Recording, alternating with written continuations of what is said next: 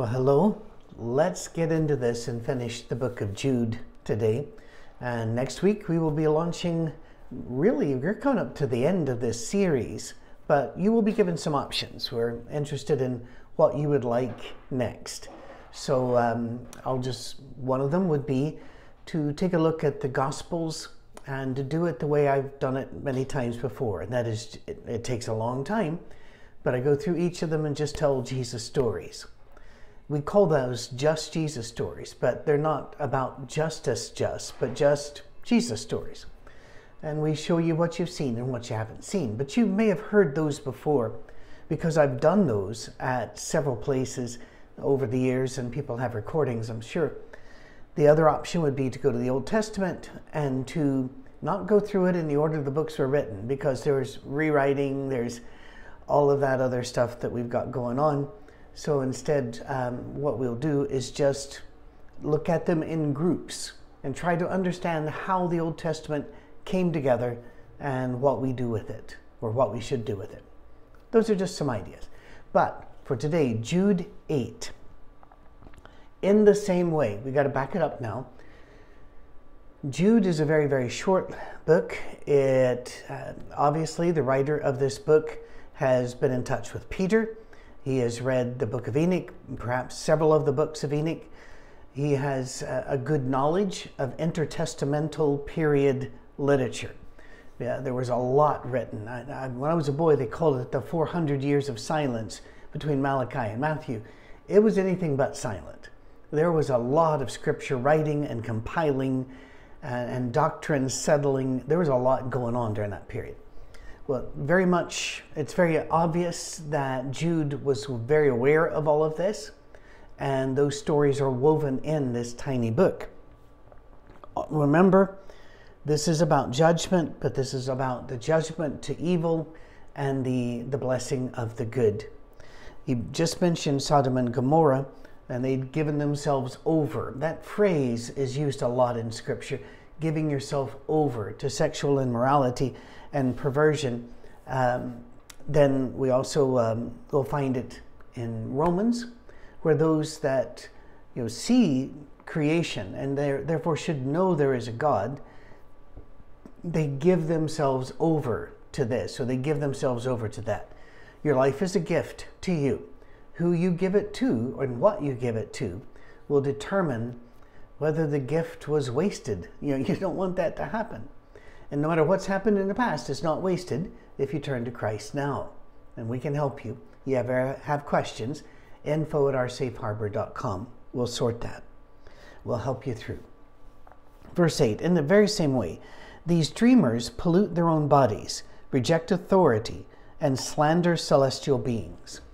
The only way that we can find permission to sin is if we can break the foundations of morality and ethics.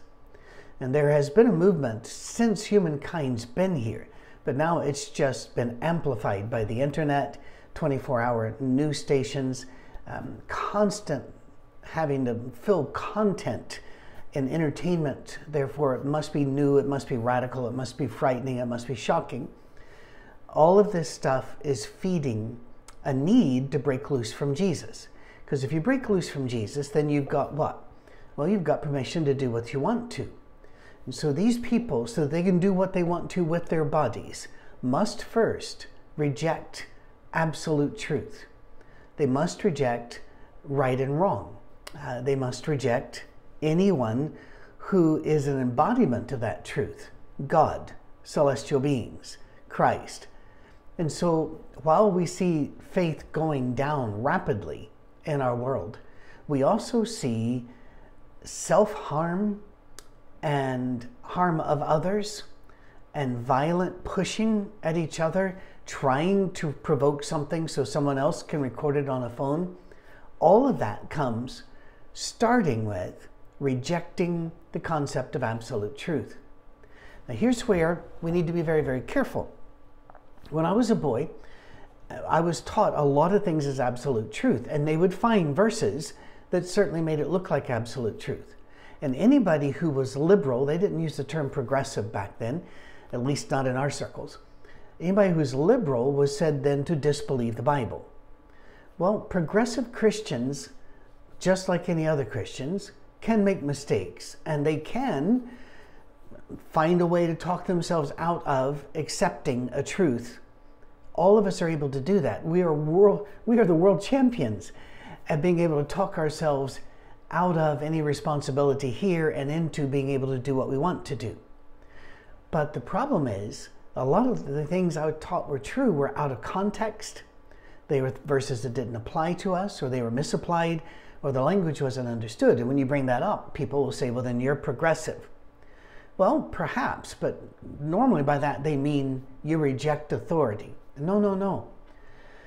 I'm trying to come under the authority of Jesus Christ, which means I might trouble some waters in your congregation or in your small group or the like. That's not my intention.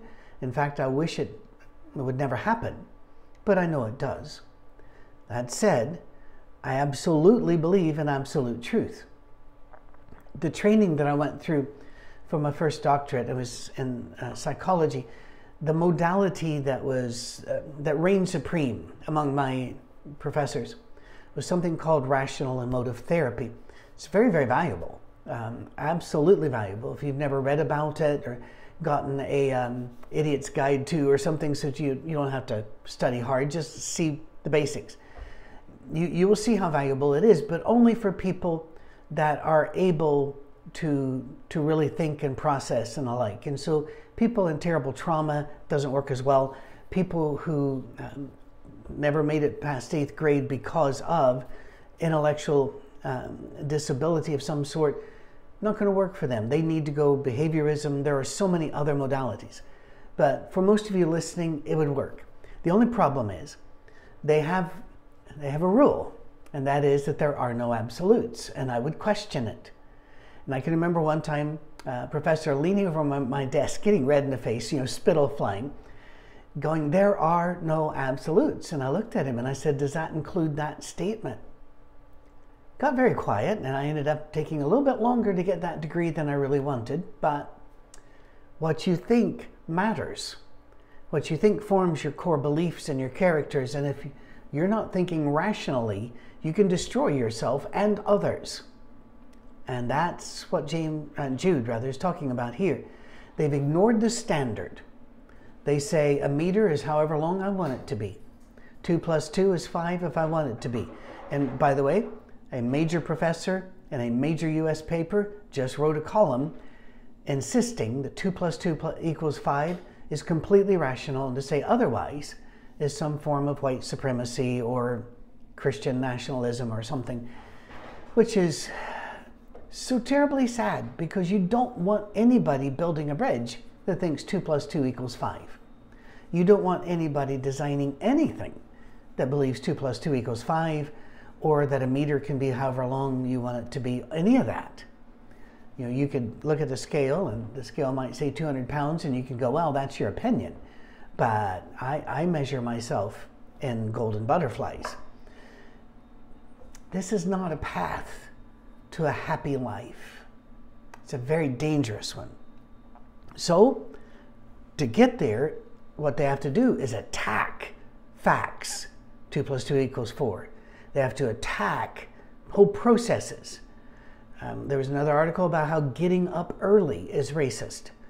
And we're going, when you start attacking the others, they are evil, all black people, all white people, all Hispanics, all Asians. You start attacking all Republicans, all Democrats. You start attacking all Catholics, all Baptists. What are you doing? You're really giving yourself permission to be free from being moored to any of this. And you can just do what you want to. And if anybody questions it, you attack. That's what's happening in our society, but it was happening in theirs too. So what does he have to say about this? They pollute their bodies, reject authority, slander celestial beings. But even the archangel Michael, when he was disputing with the devil about the body of Moses, did not dare to bring a slanderous accusation against him, but said, the Lord rebuke you. Yet these men speak abusively against whatever they do not understand. They speak abusively against whatever they do not understand. And what things they do understand by instinct, like unreasoning animals, these are the very things that destroy them. Oh, there are so many examples that you know and I know. It's in the newspapers. Remember newspapers? It's in the news. It's on your cable channels. And sometimes it's even turned into entertainment when it's really destructive. And it's a horror. It's an absolute horror. Well, I remember we'd be in America, and I didn't watch religious TV. We weren't really allowed to watch much TV at all, but certainly not religious TV. So I'm not sure when and how the first time I saw this guy out of, I think it was Cleveland, named Ernest Angsley. And he was a very strange little guy. But people were pouring money into him, filling up his church. And he would go and heal them of being deaf. Not really, but that's a show. Always happens midway through the first one of the day. Sorry. He would you rub their ears and go, baby, baby, can you hear me? And then slay them in the spirit by hitting them on the head.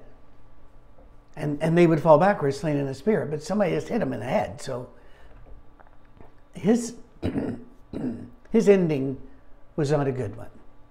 They rarely are.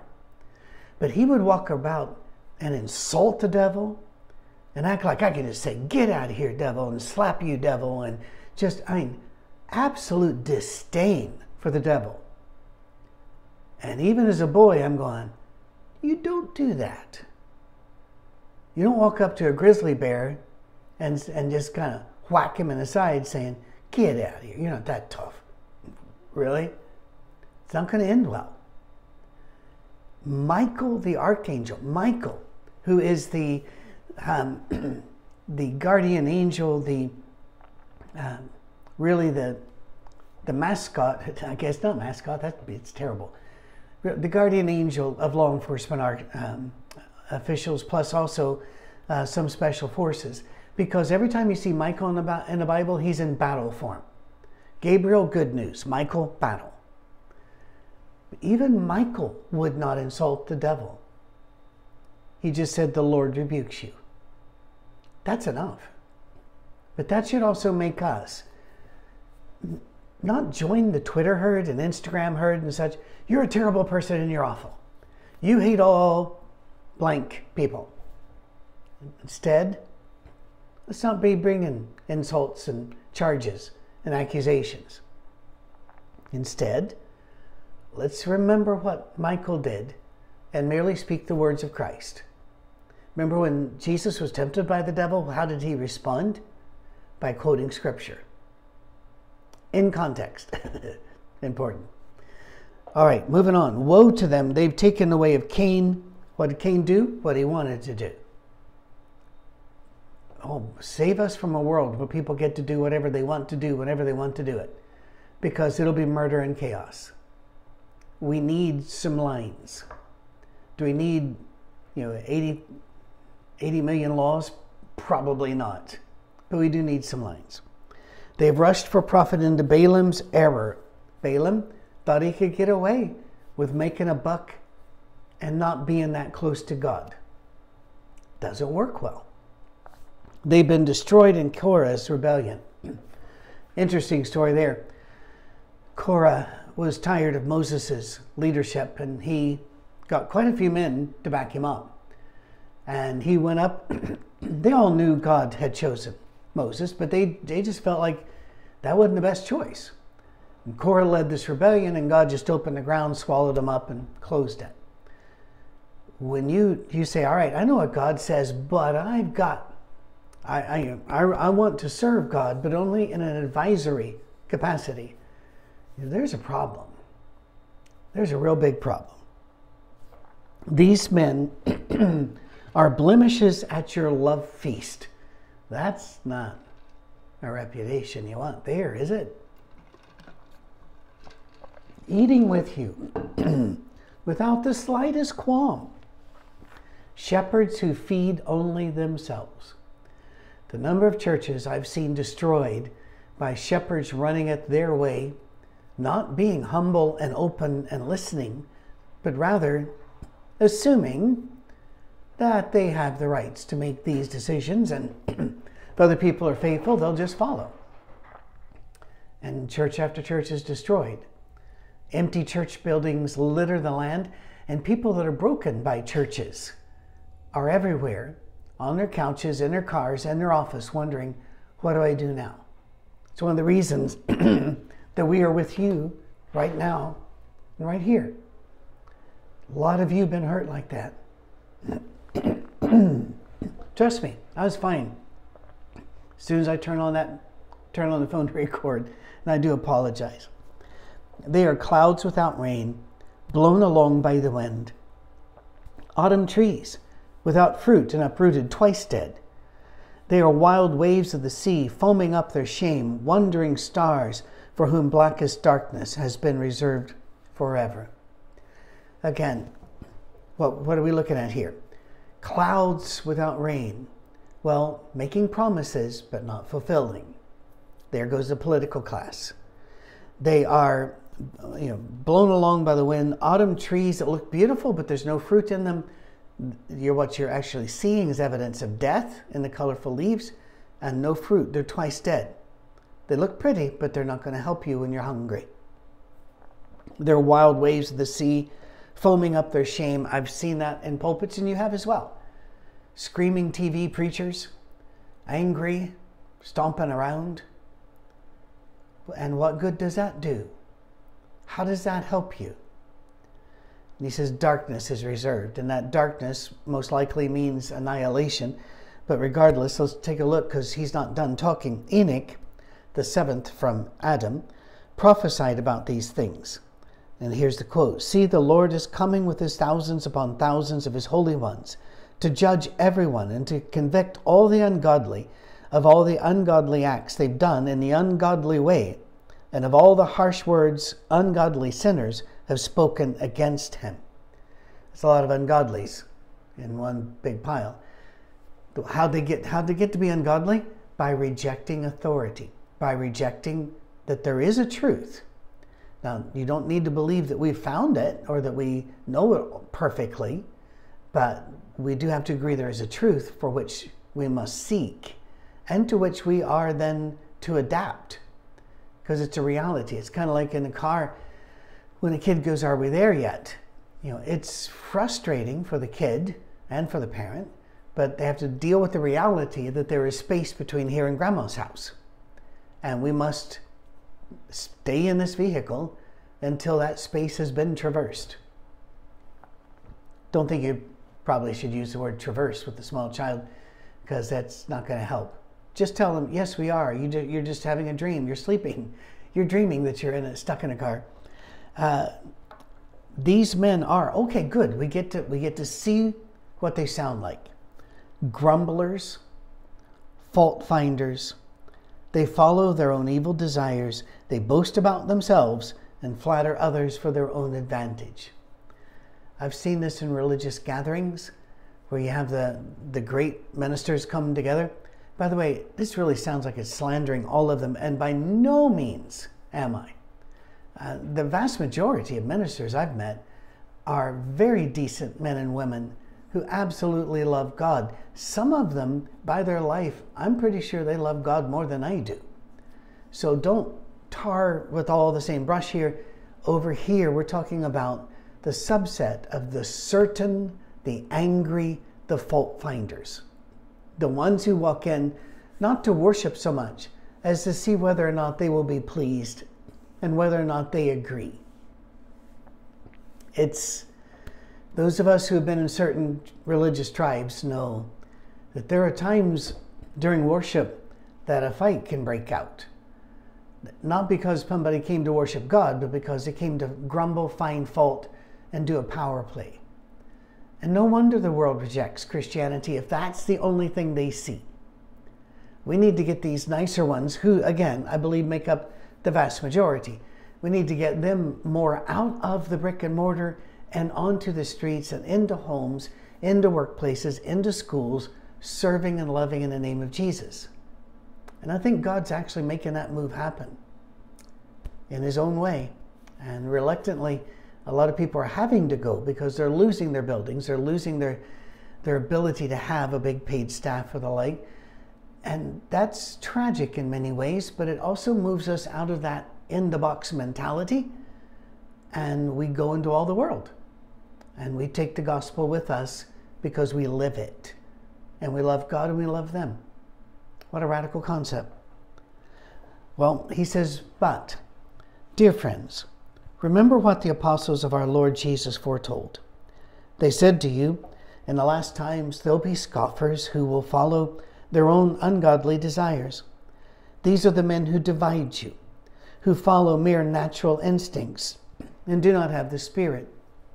Please remember that the word heretic was not originally applied to non-believers.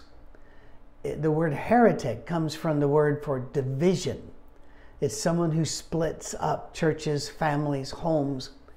The one who has arguments, the one who pushes their agenda, even if it pushes somebody else out the window. He says they don't have the Spirit. They'll act like they do and that you should follow them, but they don't have the Spirit. But you, dear friends, build yourselves up in your most holy faith and pray in the Holy Spirit. Keep yourselves in God's love as you wait for the mercy of our Lord Jesus to bring you eternal life. Please take care of yourself. Please. I know that trying to preach a full-on Sabbath is most likely going to fall on deaf ears, and so I understand that. But take 15 minutes here. Take a half hour there. Take a walk around the block and just start a conversation with God about anything, about the birds, the sidewalk, about your feet hurt, whatever. Pay a little bit more attention to what you're eating, when, how much, and why. Take a little bit more attention about when the phone should be turned off, when you should just watch a TV program maybe that won't make you smarter about anything. It'll just be fun. Take some time because you are valuable and you are loved. These preachers he's talking about will come along and beat you up, and he's saying, build yourselves up in your faith. God loves you. You know Jesus. And don't let the devil whisper in your ear, well, if you really knew him, you'd be acting better by now. No, you know Jesus. And yeah, you've had issues and struggles, and you have failed many times, just like me. And I'm not done failing, and neither are you. But we will not fall away from the love of God because he's got us. So build yourself up in that. Get some confidence in that. Take care of yourself. It's okay to take care of yourself. And if you need help with that, again, email us, info@oursafeharbor.com. We'll help you in any way we can. We have gone to do weddings, gone to help with funerals, baptisms. We will find a way to help because we believe God will help us and because we believe you are worth it. All right? Be merciful to those who doubt. Do that. Be kind to them. My doubts scandalized my family, not all of them, basically my father, my brother-in-law, scandalized him. In fact, my father even told me that he wasn't able to find a place to preach because I had ruined our reputation. Now, this was when he was in his mid-70s, and it was more probably because he was in his mid-70s, and his version of our tribe was very tiny and shrinking, but it was still hurtful. I will tell you, I'll listen to your doubts. I'm okay with them. And I'll treat you with respect and gentleness all the way through. But I will ask you a favor, and that is to treat me with respect and gentleness through my doubts. None of us are quite as good as we want other people to think we are. All right? Snatch others from the fire and save them. To others, show mercy mixed with fear, hating even the clothing stained by corrupted flesh. It's a very strange way for us to hear this phrase. It's a Semitic way of speaking. In other words, help those who are sinning, but don't fall into sin with them. For example, Jesus ate with people who were sex workers. They were publicans. They were sinners, which covers a whole lot of territory. He ate with them, but we have no evidence that he ever was tempted to engage in any of the sinful behavior. So he loved them enough to be with them, to help them, to fellowship them, to make sure they're eating and drinking, and yet he didn't become one of them. It is shocking to me how many times in my life we've run into a family that is breaking up, and it broke up starting with either the husband, a Christian, starting to study with a non-Christian coworker, and they become attracted to each other, or the wife studying with a coworker or a friend who's a guy, and they become attracted to each other. And while studying the Bible, they split the family, and they go into adultery. It is stunning. It is heartbreaking on every level. And so James here, I keep saying James, Jude here is saying, work with people, but remember there are lines. Let's respect the lines and be careful. Always be careful. Then, to him who is able to keep you from falling. And see, it's not really, he's got you. And to present you before his glorious presence without fault and with great joy. To the only God of our Savior be glory, majesty, power, and authority through Jesus Christ, our Lord, before all ages, now and forevermore. Amen. Wouldn't that be a great signature on the bottom of all your emails? That really would be. Be a blessing. Thank you for walking with us through Jude. And next week, we get into one of my favorite books, 1 John. It means a lot that you're with us on this journey. If you could hit a like on this, if you could subscribe, and if you could share this with a couple of other people. I have a feeling other people need to go through the Bible and find the good news there. You can help them do that. God bless you. We'll see you next week.